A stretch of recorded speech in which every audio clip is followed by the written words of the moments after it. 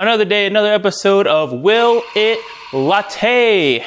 Today, we're doing a cereal near and dear to my heart, Fruity Pebbles. If you'll observe this box here, I got the ones with marshmallows because after this, I will be eating it for my daily breakfast, and I like the marshmallows. So, this is going to be fairly similar to a traditional cereal milk latte, but I'm going to put my own twist on it.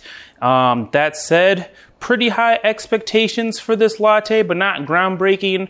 Early prediction, B+. Fruity Pebble latte, let's get into it.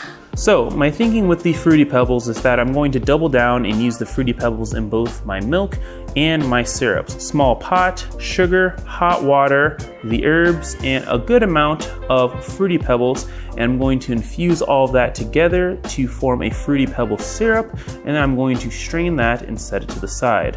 It kind of has the color of a swamp.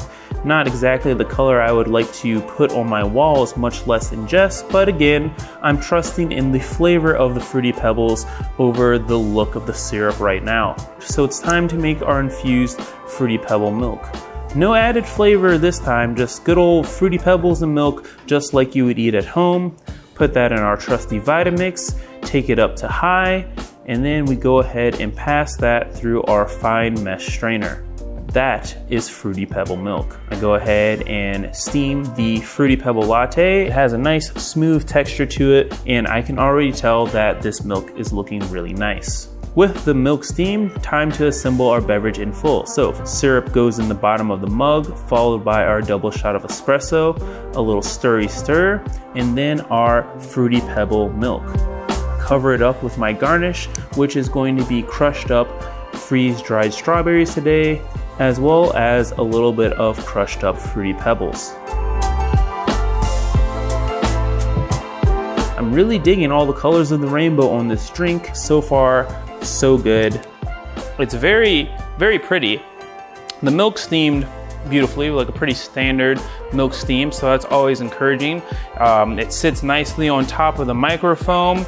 The milk and the syrup, I'll be honest, those green Fruity Pebbles kind of got mixed in there. Didn't look the most appetizing if I'm being truthful, but the smells were divine. So, all that said, let's see where we landed. Smell check. I mean, the Fruity Pebbles are like cheating. I would have a candle with Fruity Pebbles scent. Like, if anybody knows where I can find and or make a Fruity Pebble scented candle, please DM me. I will pay you for such secret knowledge. Love the smell of Fruity Pebbles. Taste. It's good. It's really good.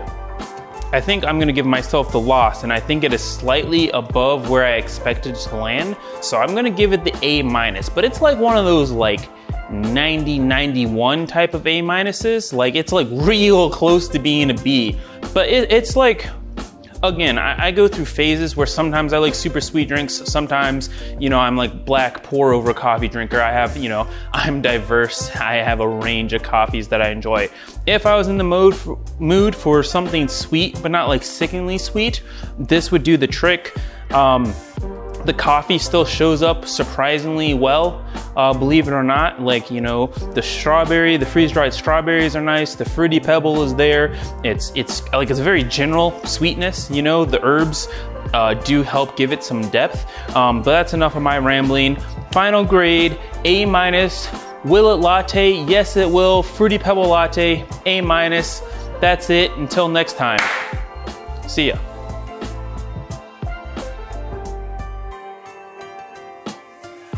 Subscribe, like, and comment what you would like to see next on Cafe with Q.